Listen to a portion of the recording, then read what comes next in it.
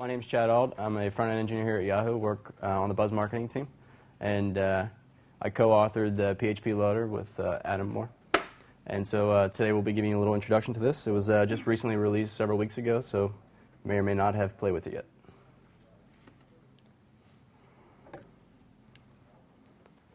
So what is it? It's a server-side utility. It's useful for loading YUI components onto your page using PHP. It is a standalone component. It's not shipped as part of the standard YUI download. Downloaded separately from the same place, though. And just want to give you a little overview of what the structure of that actually looks like. The API documentation is contained inside the download. Same API doc format that you're used to. There are a bunch of examples included with the download. There's a lib directory, and inside this lib directory is a meta folder, and this meta folder contains the metadata that the loader uses to understand how to load components onto the page, and we're going to talk more about that. And then there is the loader itself and some test suites in here, and there's also a combo handler. We'll cover a little bit more about that in a minute. So why use it? Helps simplify resource selection. It does automatic dependency calculations for you. You can count on it to give you reliable, sorted loading of those dependencies. It gives you, it allows for less metadata to be sent over the wire. So we'll talk a little bit more about that. But today, when you're using the client-side loader, we have to support that by sending a lot of metadata over the wire, so that the client-side loader understands how to calculate dependencies on the fly. Using the server-side loader, we ship that metadata. It's on the server. And so the calculations can be made before it even hits the client.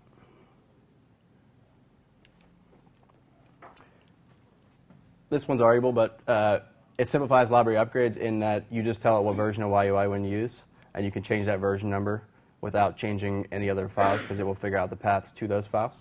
But of course, during upgrades, there's obviously more to think of than just the version number. But if it's a simple 2.7 to 2.8, it may be as simple as changing the version number. A 2.8 to 3.0 would be a little more complex, obviously.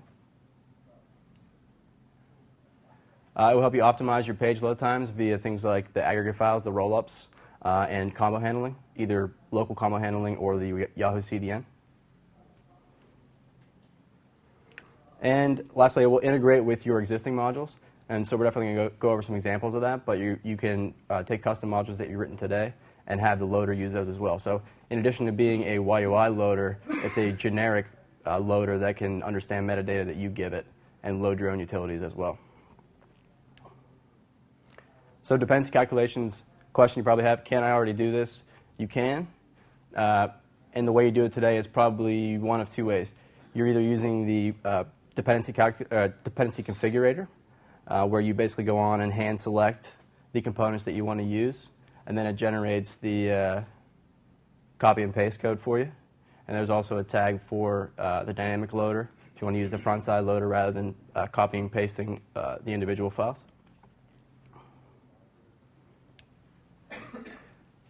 Blowing up what the copy-paste method looks like. So by hand selecting those components, we're going to use these same resources throughout the presentation just to kind of keep it consistent and less confusing. So in that example, I selected fonts, resets, grids, tab view, and then also the Yahoo DOM event element and tab view resources. And so typically you'd copy and paste this directly into your document. Another option is to use the dependency, the front side client loader, where you just load in the loader file, and then you create an instance of the loader class, passing it the components that you require, and then this uses that front-side metadata that we talked about that we have to ship over the wire to do those calculations on the fly, and then it inserts all that into the page dynamically. Here's a basic example of how you do this in PHP Loader. So all of that becomes 4 lines of code in PHP. We include the loader, which is the PHP class that does all the magic. You create a new instance of that class. You pass in a string, which is the version number of the library that you intend to use. This corresponds to the metadata that we ship with the component download. We currently ship 2.8.0 and 3.0, but we'll continue to make metadata available as new releases come out, and we can always go back if you need it. Then you call the load method, passing in the named components that you want to load onto the page. And then you just simply echo out. One of the methods available is the tags method.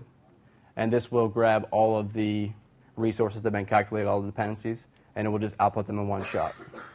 So most likely, you would call this tags method in the head of your document, since it's going to output CSS and JavaScript resources most likely. What's that actually look like? Same thing we saw before. So instead of handpicking all the components, we just specify the ones we need, get the same output. There's our CSS resources, and then there's our JavaScript resources. And I just want to point out that that's, by default, that's 9 HTTP requests that are made.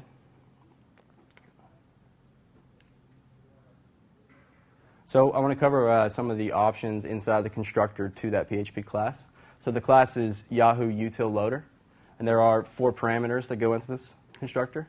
The first one is the only one that's required, and we've already seen it. That's the YUI version number. This corresponds again to the YUI metadata that you intend to load so that it knows how to calculate the dependencies for the page. The second parameter is the cache key. The loader will make use of PHP's APC, the alternative PHP cache, if in fact it's available. So once we do those calculations, we can cache that off, and then we don't have to do those calculations at additional requests, so to speed up the performance. It is calculated for you, like I said, but you can override it if you have reasons to do that. The third parameter is a list of modules, so if you need to load in custom modules, and we're definitely going to cover how you do that a little later, but it's essentially an associative array of custom modules that you pass in. And finally, there is a metadata flag. If you're just using it generically and you're not loading the actual YUI metadata or YUI components onto your page, you just want to load custom components, you can tell it that you don't want to include the YUI metadata, and obviously it just skips loading that. Some of the configuration options that are available to the class. The first one is the base. And this allows you to specify a location for the YUI build directory. So if you've put the actual library locally on your server, you want to reference that. By default, it will serve the files, the base path. It will serve the files from the Yahoo CDN. There's a filter option. By default, when you load these up, you will get the minified version of all the CSS and the JavaScript files for performance reasons. But in staging environments or development environments, it may be useful for you to pick up the debug files or the unminified version of those files. And so you can pass a filter with a constant, either the YUI debug or the YUI raw, to pick those up.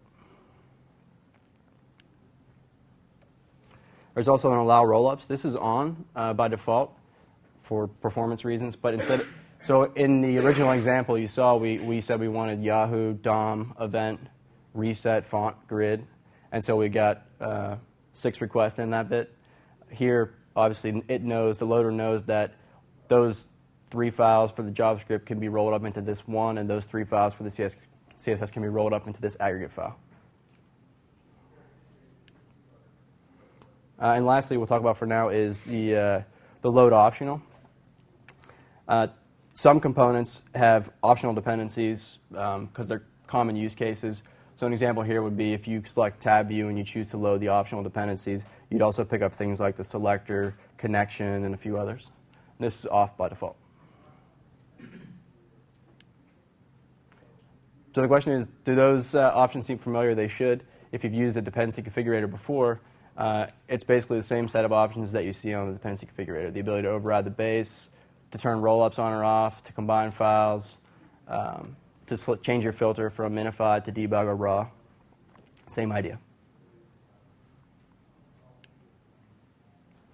So we've covered a few of these. Let's get into how it helps optimize the page load times via rollup files, the aggregate files, and do some combo handling. So in this case, same request we made before, but this time we're going to add the allow rollups equals true. Again, this is on by default. I turned it off for the first example to make it a little less complex. But in this case, you see we went from 9 HTTP requests down to 5. So a 44% improvement by adding just this one flag. And now you can see that with the rollups on, we get the aggregate files for reset font grid and Yahoo DOM event.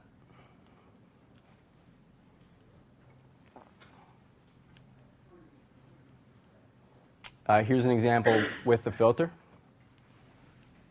So same request. This time we pass in the filter. And for the JavaScript files, there are debug files available. And so in this case, element will give us a debug, and the tab view will also generate a debug file.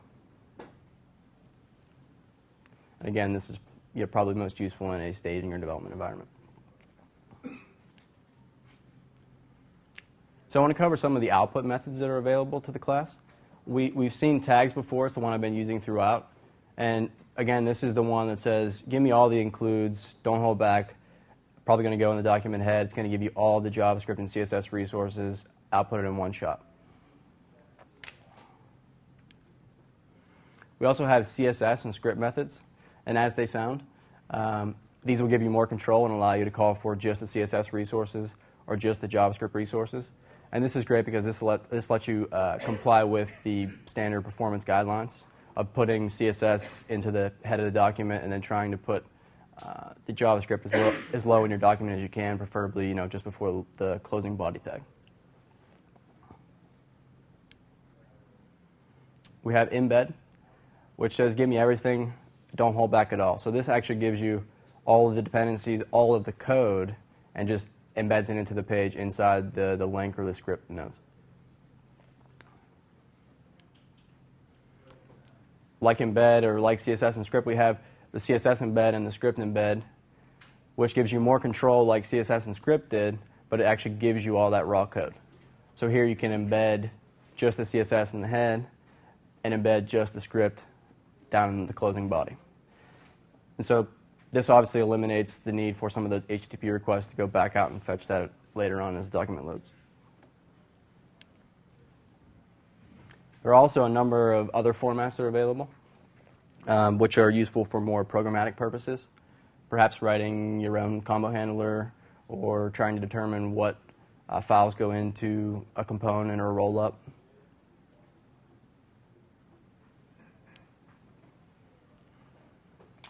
One of those methods is data. That will provide you with a PHP array of JavaScript and CSS components based on the components that you've passed into the load method. And you can see the path to the file and then the components that have gone into creating this.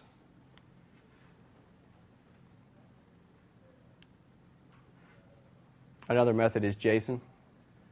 So basically the same as data, except this time we're getting a JSON structure back. Again, you can see it's broken out into JSON and CSS with the components that have gone into this. We also have raw, which is similar to embed, except it gives you just the raw code and doesn't give it to you inside of either script or link nodes.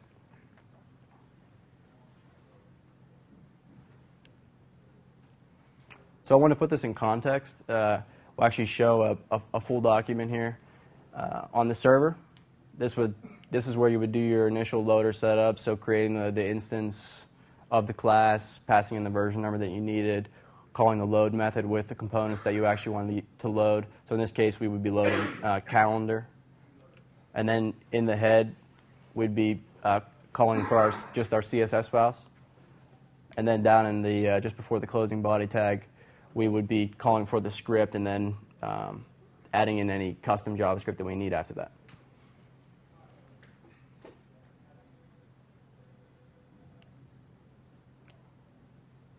What does that look like on the client? So obviously all the calculations are done on the server. By the time it hits the client and it renders, you have replaced the call for the CSS with the actual CSS resource, which in this case is calendar. And we replaced our call for JavaScript with Yahoo DOM event and calendar. Note that even if we just called calendar, we didn't actually specify that we needed Yahoo DOM event the dependency calculator would pick those up, would load them in the right order. It knows that it needs Yahoo DOM event to support calendar, so it would load them up. And then we just have our custom JavaScript that's going to render the calendar into our calendar node.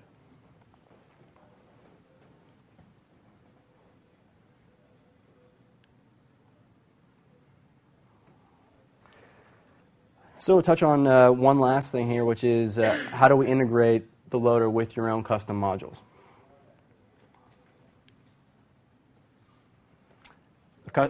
So the third parameter to the constructor is that module list of your custom modules. Those are to be given as an associative array.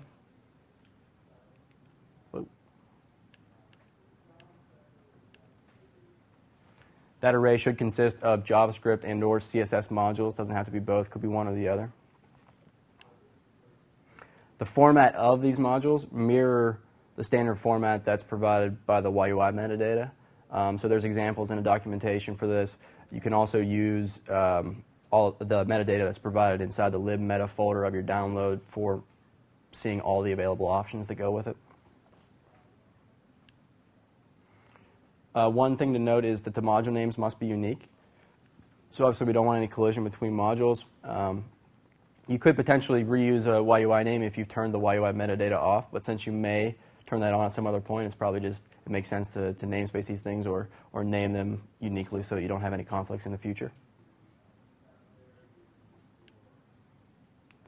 And finally, custom module dependencies. So modules can be dependent on other custom modules, so if you had dependencies between your own modules, or they can also be dependent on existing YUI modules.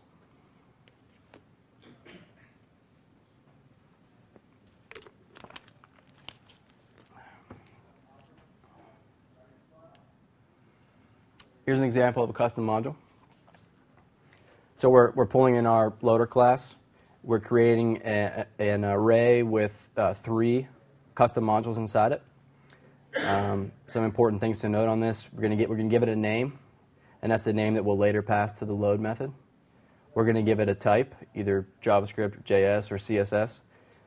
We can define the full path to this custom module. And in this first one, you'll note that there's a required parameter on here, and that is giving a name of another module.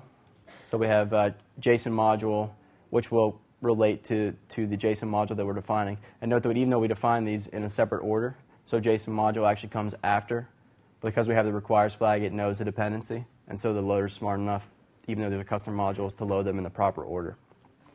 And finally, our third one is a custom CSS module with type CSS, and then obviously the full path to that CSS. So the way we actually call these is the same exact way we called them before, and that's to create a new instance of the loader, pass in the version number for YUI. In this case, we've given a cache key. We're passing in, as that third parameter, our custom module list that we just defined. And then in this case, I'm turning off the last parameter. I'm passing false. I'm turning off the YUI metadata, because in this case, we're not using any YUI modules, so there's no real need for it. And then we call load, passing in the named parameters that we've given here. So JSON module, custom CSS, custom JS. And what does that actually look like? So we have one CSS resource. That's our custom CSS. And we have two JavaScript resources. One is the JSON utility from JSON.org, gives us the parse method. And then we have our custom data file, which is probably some JSON data that we need to parse while we brought in the JSON module.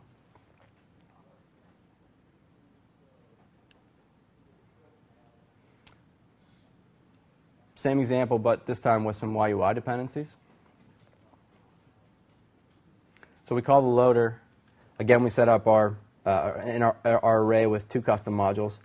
This time I've eliminated that JSON module. So instead of pulling in the JSON utility from JSON.org, we're going to go ahead and use the one that's native to YUI.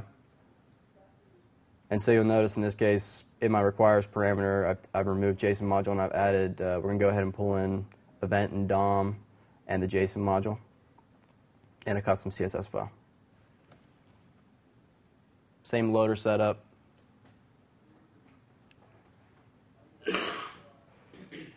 what does this actually look like?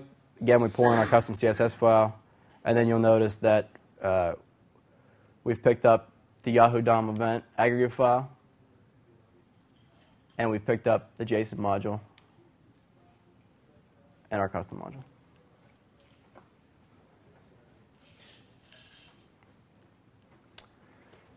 Talk a little bit about combo handling. So the idea being, with a combo handled URL, we make a single request per resource type. So a single request to fetch all of our CSS, another request to fetch all of our JavaScript. We'll get it all in one shot. We get that single resource back, cacheable. By default, we can take advantage of the Yahoo CDN. A lot of advantages to that with the caching and the geographic placement. If you don't want to use the Yahoo CDN, and there are reasons, some people that have for that, we'll talk a little bit about some of those in a minute. For whatever reason, the PHP Loader does ship with an intrinsic combo handling support. So that will allow you to actually do all the combining locally on your own servers without ever calling back to the Yahoo CDN. And touching on that, one reason that seems to come up quite often on the forums or we get questions on is, can the Yahoo combo handler or the CDN today support SSL? The answer is no. But if you use the local combo handler with PHP Loader and you have SSL configured on your own boxes, then you should be able to get this working without much issue.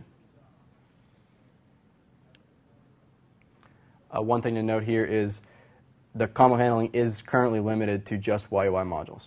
So if you attempt to load in custom modules and you attempt to use the combo handler, it's not going to fail, but you'll not get the combo URLs. You'll get just the raw resources. Unless you build a local combo handler. Correct. That's right. We are hoping down the line to be able to do all of it, but at this point it does not. Two more configuration options to add to the four we covered initially. One is combine. And this does what we just talked about. This combines all the requests into a single, or all the resources into a single request, and allows you to take advantage of the Yahoo CDN or use your own server if you go with the next option, which is combo base. So by default, the combo base is the YUI Yahoo API's combo path. If you override this, and I'll show you an example of that, you can override to your own server path to either the included combo.php script or to your own combo handler that does the same thing, and then you'll serve it from your own servers. Revisiting our basic example that we covered up front, but now with combo. So allow rollups is true, which is the default, but if we add combine equals true, loading the same set of modules, we now get just 2 HTTP requests. So we're down from 9 all the way to 2, so that's a 77% improvement over where we started. And you can see that we picked up, we got the rollup files. In this case, 2 different resources, but combined into one. Here we've got the Yahoo DOM event, the element, and the tab view. So 2 requests will give us all the functionality we need for our page. Same example, but now with the local combo handler. All we're doing here is setting the combo base, and we're going to set it to the path to the locally included combo.php file, call for the same set of resources, and again, it's just 2 HTTP requests, but this time from our custom endpoint. And the big difference here is you'll note that the starting path no longer points to the Yahoo CDN, but rather to our own custom path that we defined in combo base.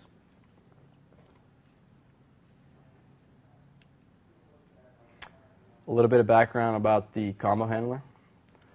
So, if you extract the package that comes that you download right into your web server, and you put it right into the web root, it's probably fine. If you bury it somewhere else within your server, then you'll probably need to open up combo.php, look at the very top of the file for the constant path to loader, and tweak that as needed for your own setup. Outside of that, it should just work.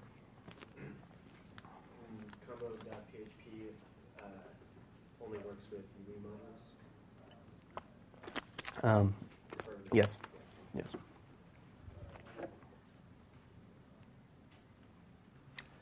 The local combo handler tries to do all the same magic, sets the cache control, the expires, and the content type headers, tries to match those that are set on the Yahoo CDN, to pick up the same type of performance benefits.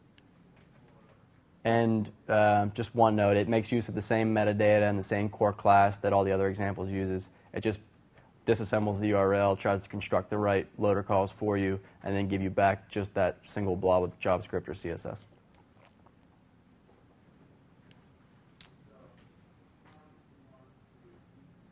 So what does the future hold for PHP Loader? We're working, obviously, right now we've shipped the first beta, getting feedback from the community. We're working towards the first production release. We're hoping in the next week or so we can get out a beta 2 with some fixes to the combo script, and just continue driving towards the production release. In the future, we hope to support combo URLs that are shorter. We know that with as the library becomes more modular, especially like YUI 3, how we have submodules and whatnot, we know that there are limitations to the URL, and we can blow by those even today with some combinations of YUI 3. And so instead of specifying the long combo URLs that include the YUI version number with the full base path all the way down to the file, we may hopefully get to a point where we can say, pass us a version number, pass us a list of modules that you want to include, and then maybe some of the other optional parameters, and keep that to a very short URL and be able to perform all the same magic that we did today. And lastly on this point is, this is PHP, but obviously we're hoping that people will help us port this to all the other popular languages out there.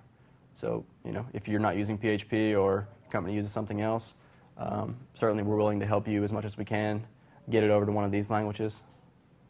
And if nobody else picks up Python, I might try. But I'm sure somebody can do better than me.